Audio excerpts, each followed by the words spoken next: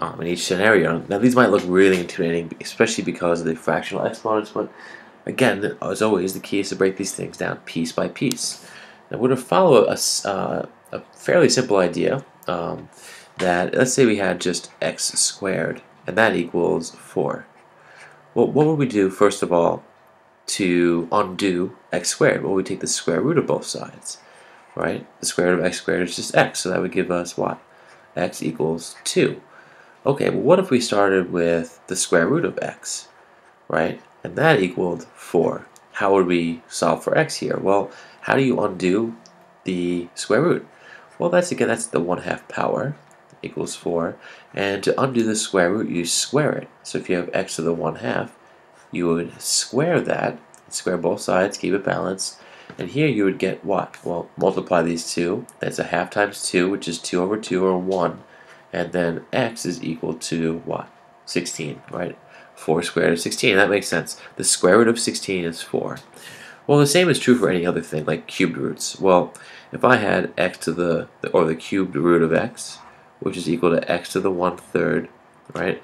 Let's say I had, x to the 1/3 equals 8. Well, in that case, how do I undo the 1/3 power? The same way I undid the half power.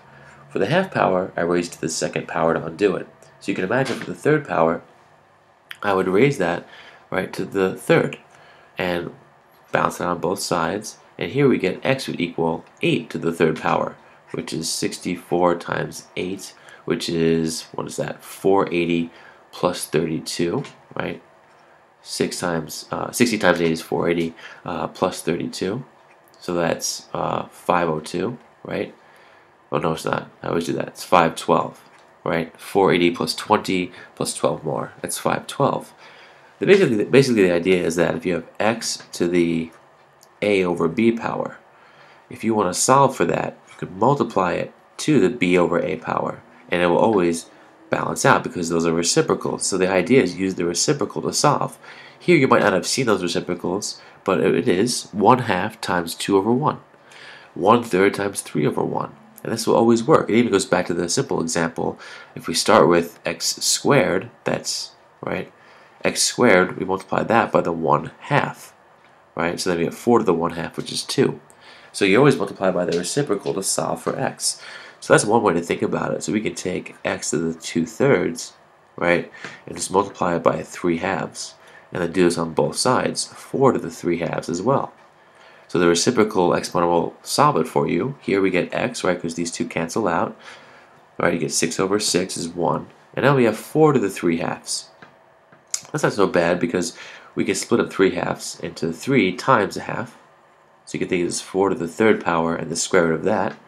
Or you can think of it as in the opposite way. You can think of it as x, right, as 4 to the 1/2 to the 3. So what's going to happen here? Well, 4 to the third is 64. We're taking the square root of that, or the half power of 64, and that's 8. Here we take the half power of 4, which is 2, to the third power, which is also 8. Now, are we done there? Is x equal to just 8? Well, here, notice, I think it's easier to think about in this context. We raise 4 to the third power, that gives you 64. Now, if we take the square root of 64, it could equal positive or negative 8, right? Because here, remember, negative 8 squared is also 64. In this case, take the square root of 4, that could be positive or negative 2.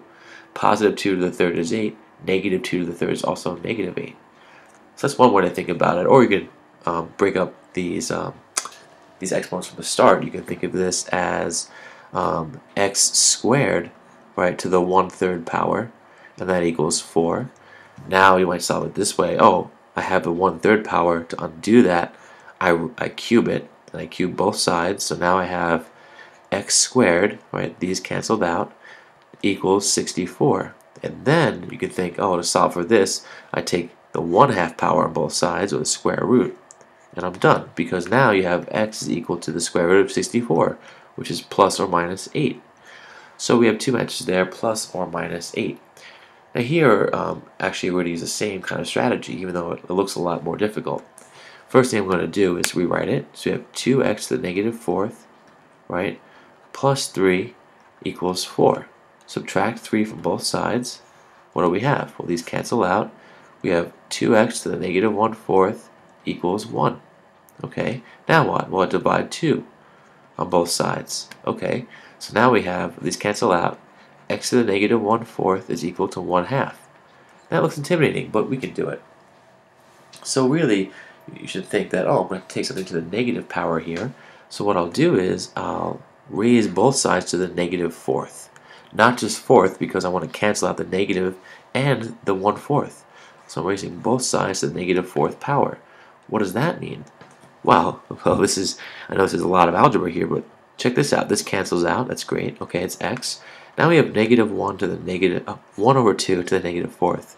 Remember, if you have x to the negative a, that equals 1 over x to the a. Well, what if you have 1 over x to the negative a? What does that equal?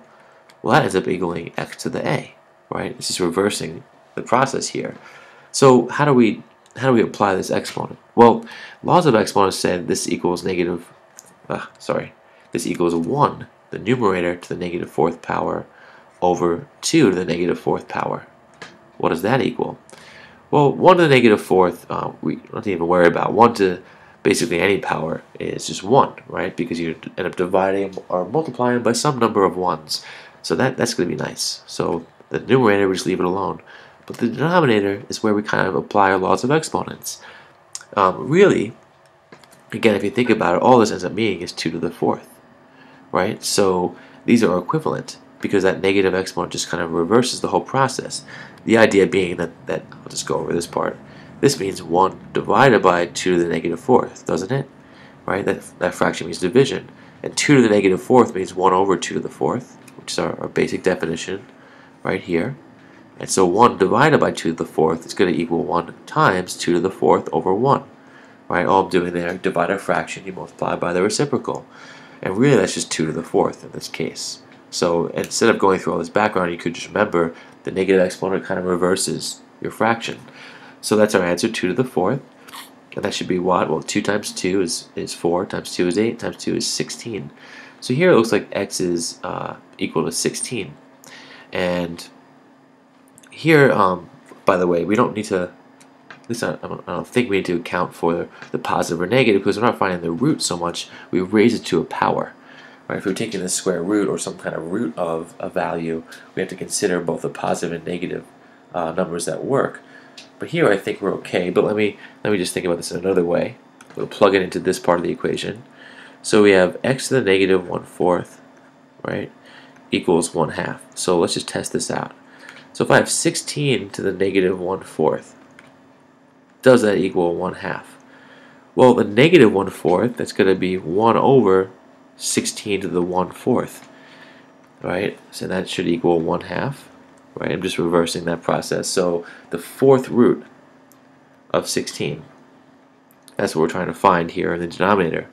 So what times itself 4 times equals 16? Well, that could be positive 2, or it could be negative 2, right? However, right, I don't think it could be positive or negative 16, right? Think about that, because if it was negative 16, right, we would need imaginary numbers to get 2. So yeah, 16 has 2 roots. This could be equal to 1/2 or 1 over negative 2.